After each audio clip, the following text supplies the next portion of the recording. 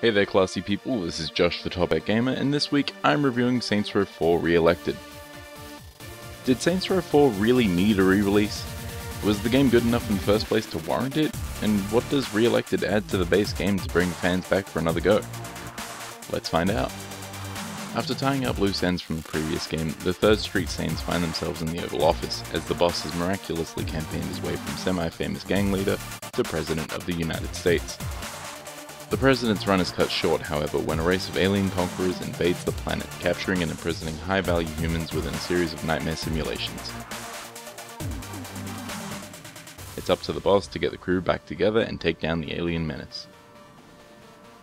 As far as stories go, Saints Row 4 has a ridiculous premise which proves to be fairly entertaining. Setting the majority of the action in the Matrix-like simulations provides a lot of opportunities to insert the game's brand of crude humor into a variety of missions spanning the history of the Saints themselves, as well as a myriad of nods to sci-fi and pop culture in general. It's fun, and it doesn't take itself too seriously. The Re-Elected version also includes 2 story DLC packs. How the Saints Save Christmas is a holiday-themed story focused on the boss teaming up with Santa to defeat his evil alien doppelganger, Claus.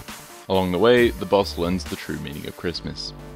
The other DLC, Enter the Dominatrix, acts as deleted scenes meant for the original standalone downloadable title that later became Saints Row 4, complete with storyboard sequences and character commentary. They're neat, and they don't detract from the main campaign, plus they provide extra content, which is rarely a bad thing. Saints Row 4's origin as a standalone add-on to Saints Row 3 really shows in its presentation and balance of content. As far as the game's visuals go, if you played Saints Row 3rd, then you've basically seen Saints Row 4. Aside from a few enemy designs and a couple of elements found in Virtual Steelport, the game's world and elements look exactly the same. There are a few visual glitches to sell the concept of this virtual world, but they end up being more distracting than anything. On top of that, the virtual world's constant red and sometimes blue filter dominates the visuals and leaves the game looking worse for it. The Saints Row games have always been known for their decent level of character customization, but in all honesty, Saints Row 4 adds very little to the already shrinking options that were found in Saints Row 3.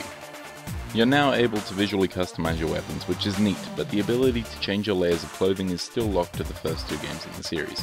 It makes no sense to me. While the customization options have dwindled in recent titles, Saints Row games have always had decent licensed soundtracks, and Saints Row 4 is no exception.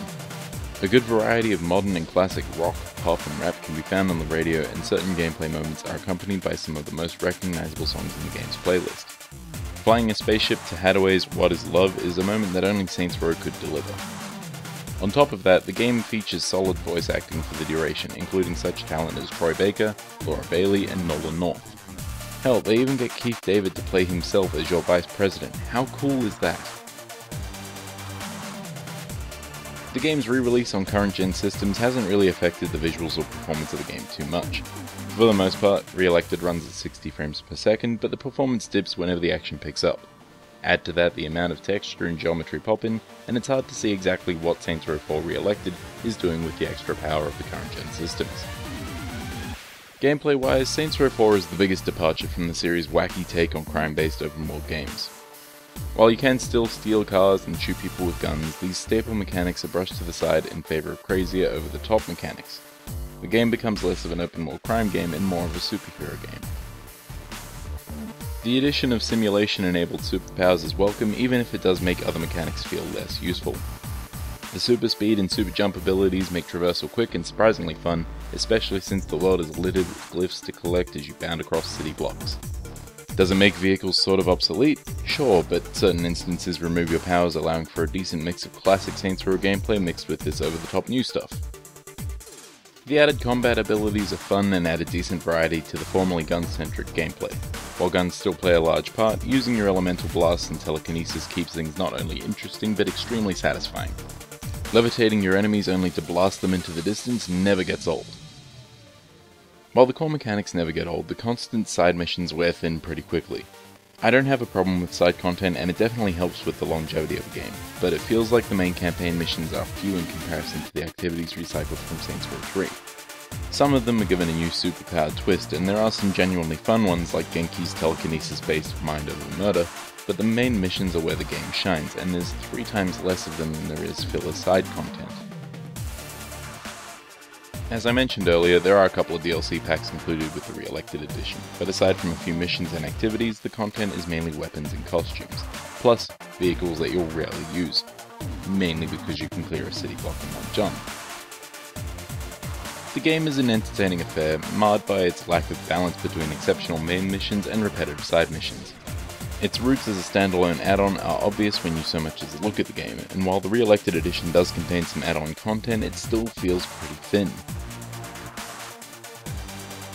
Saints Row 4 Re-Elected gets the top hat gamer rating of mediocre. While its story is a fun love letter to Saints Row's history, its recycled world and assets coupled with its poor balance between repetitive side activities and awesome main missions makes it hard to think of this as a full retail game. While the game can be genuinely entertaining, its re-release on current-gen systems seems unnecessary and I don't believe it's worth full price on its own. The game can be bought alongside the standalone expansion Gat Outta Hell, which I'll be reviewing next week. I encourage checking that one out to find out if buying these games bundled together is worth it.